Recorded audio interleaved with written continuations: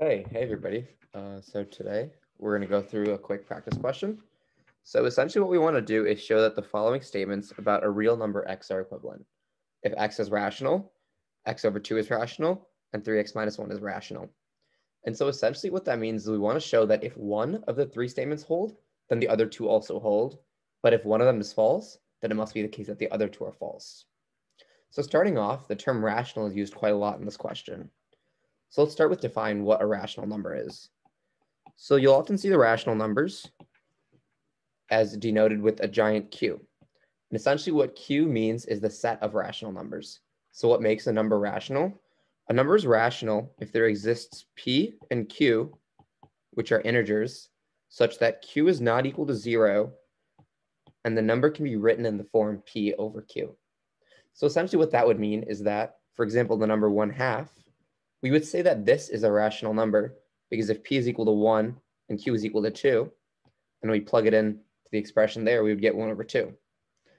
However, numbers such as square root 2 and square root 3 don't have a definitive P or Q such that P and Q are both integers to write. So we would say square root 2, square root 3 are irrational.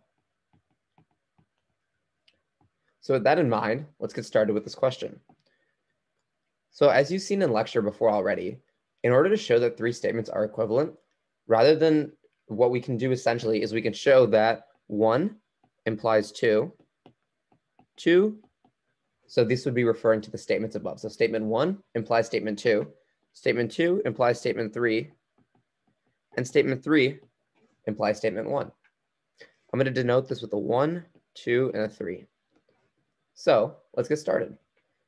With statement 1, we want to show that x is rational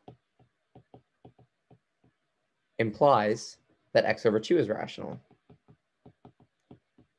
So by definition, we know that if x is rational, that means there exists p comma q, which are integers. So z would denote the set of integers such that q is not equal to 0. So then x is equal to p over q. Well, if we consider the term x over 2, if we multiply both sides by 1/2, from there we would be able to get that x over 2 is equal to p over 2q. And so essentially, what we have just done is we have shown that x over 2 can be written as two integers. And we know that p is an integer from our premise above. And we know that q is an integer because it's multiplied by, or we know the denominator is an integer because it's the multiplication of two integers. As such, we have shown that p and 2q are both integers. They're both integers. And we know that 2q is not equal to 0 holds. So p over 2q is rational.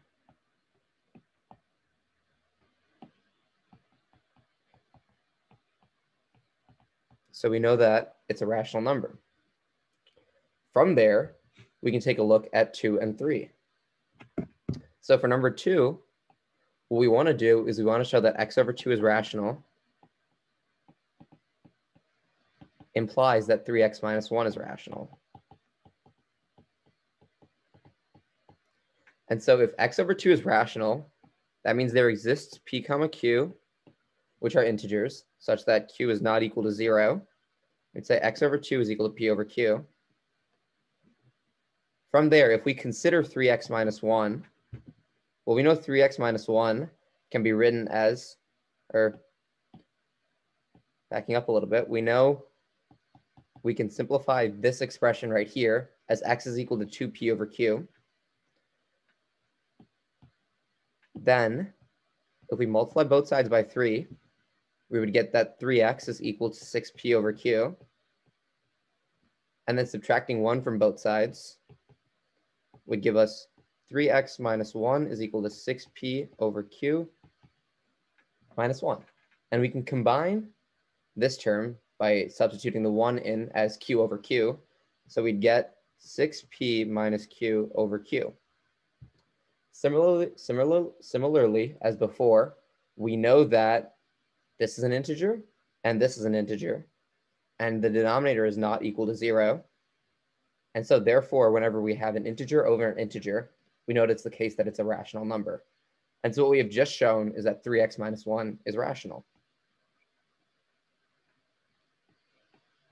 Now for part 3, what we want to do is we want to show that x over 2 is rational, we want to show that 3x minus 1 being rational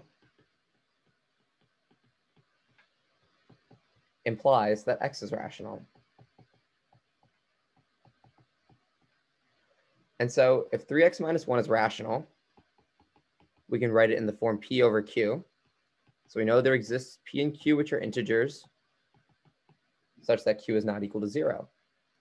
So manipulating this expression, we'd get 3x is equal to p over q plus q over q.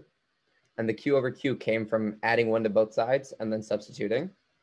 And from here, we can conclude that 3x is equal to p plus q over q, which tells us that x is equal to p plus q over 3q.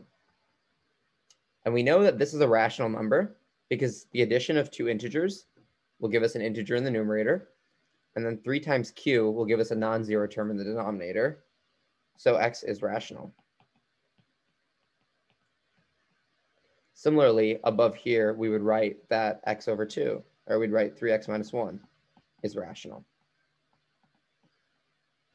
So essentially what we did for this question is, in order to show that 3 statements were equivalent, we started by assuming that one of them was true and proving the second one, and then assuming the second is true and proving the third is true, and then assuming the third and proving the first.